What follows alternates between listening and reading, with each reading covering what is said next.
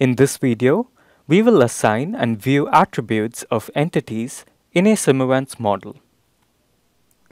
We currently have a model of a restaurant.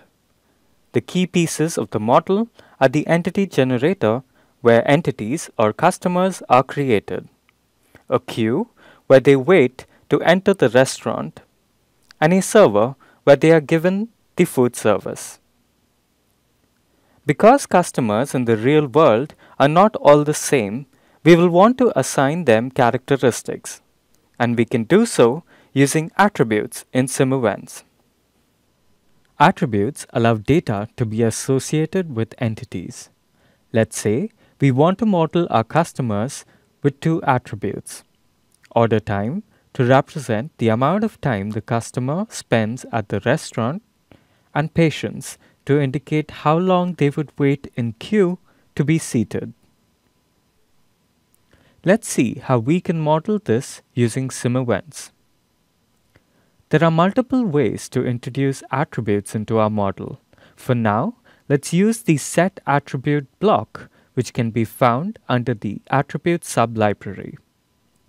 This block gives us two different ways to set attributes.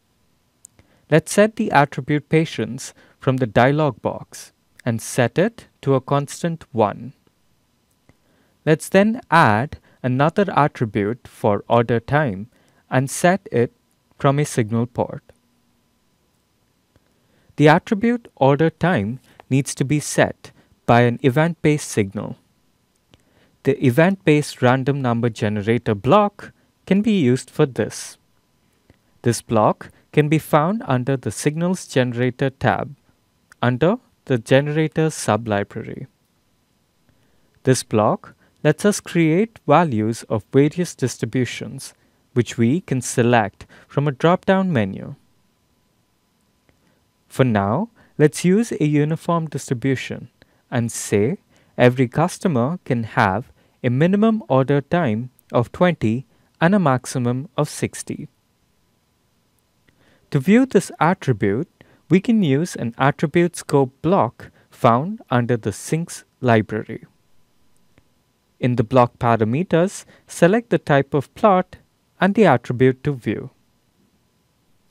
Running the simulation, we can observe the order times of the entities coming in.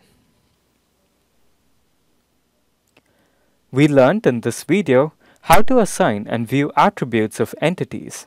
In particular, we assign the attributes order time and patience to every customer in the restaurant model.